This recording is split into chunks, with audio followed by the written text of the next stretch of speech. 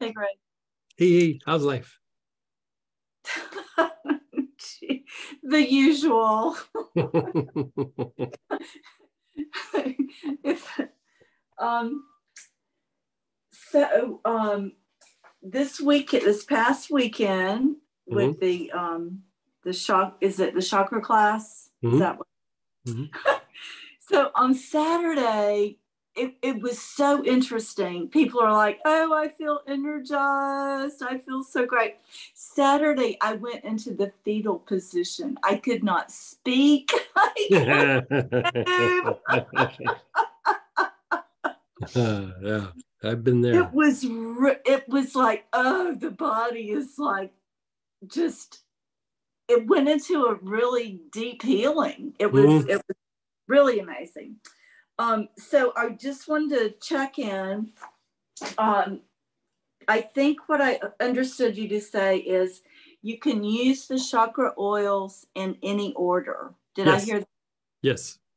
So yesterday I came home from work and I had my kit all laid out and I put it in alphabetical order so I hmm could find the oils. hmm And so I just went down the list, and the first row, at the end of it, it felt like I was in love. I'm like, oh my God, oh my gosh.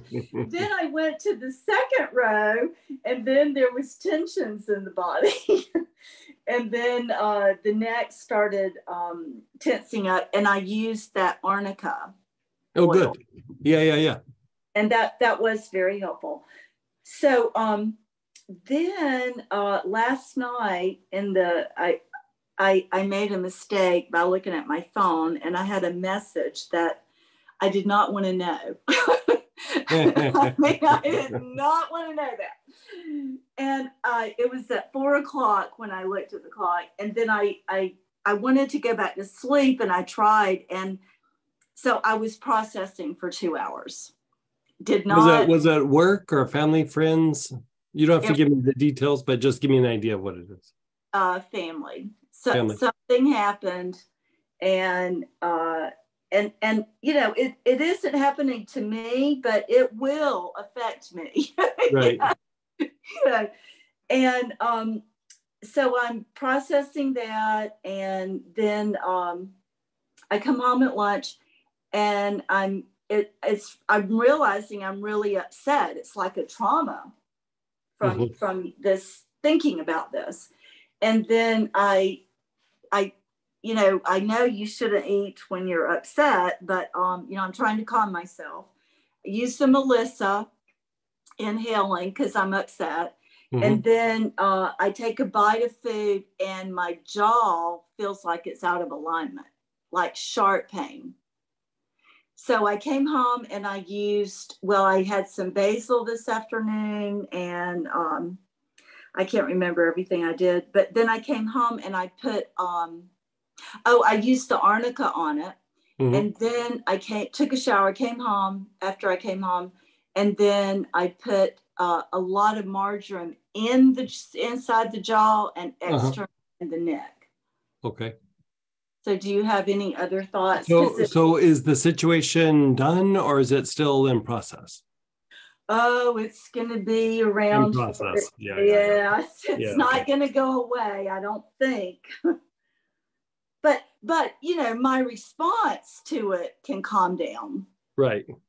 So I would have a couple of things that I'd like to have you maybe play with. So if you have them, one, Okay, do you have benzoin? I do. Inhale benzoin and just think of that situation. Like you don't even have to do a pattern. Just, if you want to feel your body and then go to the situation, but you can just sit and think of the situation and it will help put distance between you and the situation. Like it makes it like instead of being in the middle of it, like you're standing across the room going, oh, look at that over there. Like it kind of helps you to get to that place. Okay. Then the other thing is galbanum. Do you have galbanum? I don't know about that one. I'll have to look. I don't think I do. You might, if you've had it in some of the I might classes, have it in you a might kit. have it in a kit or something. Yeah. Yeah. So with that one, you can take a few drops internally, a few drops on the wrist, but I would do the pattern like inhaling with a lot of awareness on the sex chakra. And the reason being the sex chakra is the sex chakra is the lower emotional component in your energy body. It's basically the emotional components are like the heart down to the sex chakra. And so a lot of times when we get triggered, it's energies that are getting attracted or that response that gets attracted in the sex chakra. And then it causes like a chain reaction going up the energy body. And so what I usually have people do is do sex, back heart, back throat, and then crown. And then after the crown, like sink into the brain and just keep inhaling into the brain. And it calms down some triggering things. It helps you to be more present in these things, but it also diminishes the intensity of the pain or the